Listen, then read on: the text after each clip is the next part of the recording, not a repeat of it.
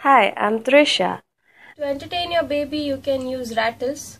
I prefer to use soft rattles rather than those hard plastic ones, at least in the initial 3 months, because they are very delicate.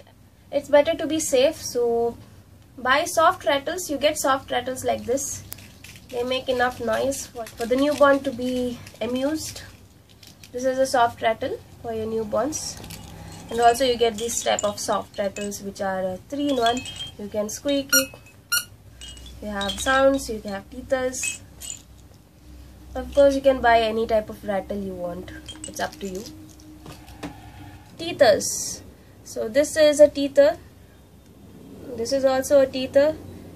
This type of teether you can buy. I'm just showing you the one which I have. You can buy any type of teether you want, but these are the necessities for your baby. When your baby is around 4 to 5 months, they start licking and biting anything around, so it's good if you give them something which is meant for them to be bitten or licked or put in the mouth. So they put every toy inside them in the mouth, which is their natural reflex.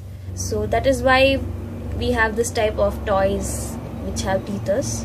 So keep these with you at home. This is useful when your baby starts biting your fingers and starts biting things. Thank you so much for watching. Please do subscribe to my channel for more videos. Bye.